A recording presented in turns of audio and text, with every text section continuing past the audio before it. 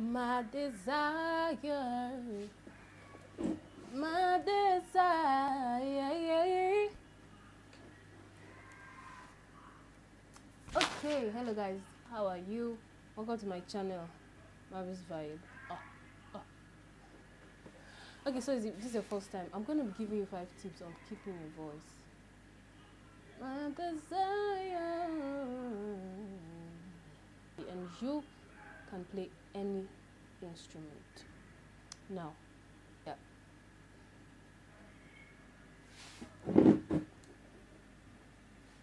Yeah, give it time.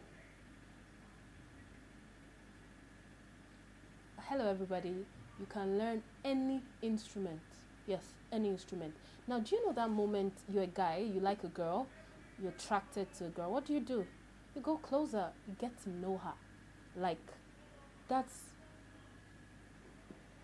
that's the point you need to get to. If it's the piano, drums, the guitar, you're gonna have to like it first. But once you're done liking, you're attracted, right? Then you go closer, you get to know the drums, get to know the piano, and get to know whatever instrument you want to do. Once you're done knowing, you practice. Number two, make sure you practice. Make sure you practice. Alright, before I continue, if you're new to this channel, thank you for joining this Marvel's Vibe. I'm Mavi, and all I need you to do is subscribe and like, drop a comment, share with your friends, show some love, show some support to this community, and I really do appreciate that. Okay, so number two, practice, practice, practice. Now, once you're done knowing, probably you paid for a class, or you went to music school, or you just got to know through YouTube tutorials, or however you got to know, you have to practice, you have to give it time. I am a working class lady. I tend to give time to my instrument. When I come back, I do a 30-minute, I do 1 hour every day. And if I'm learning something new, I practice. I began learning the flute in December. Any days or hours? Hours, actually. I could play a song. Once you know the basics, the software notation, then you begin practicing. That's just it. So you practice, practice, practice, practice. Number three, put yourself out there.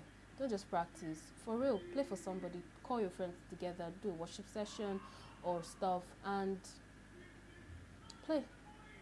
The more you get better, the more you play for others, the better you get at music. Because music is not supposed to be independent. The instrument is not supposed to be independent. Like, you're supposed to be together, you're supposed to work in harmony, it's supposed to be a team spirit. So once you can play for a singer, you play for a band, you get better and better. Because sometimes the reason why you are still in that state is fear and anxiety. But once you're able to overcome it and get comfortable with just being there, you're gonna do better. Then you have time to be creative. But once you're still hiding yourself, putting yourself out there, you're not taking a step, well, you'll never know.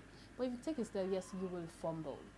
I'm not gonna tell you you're not gonna fumble. You will fumble. Like, you're gonna fumble big time. You're gonna fumble big time.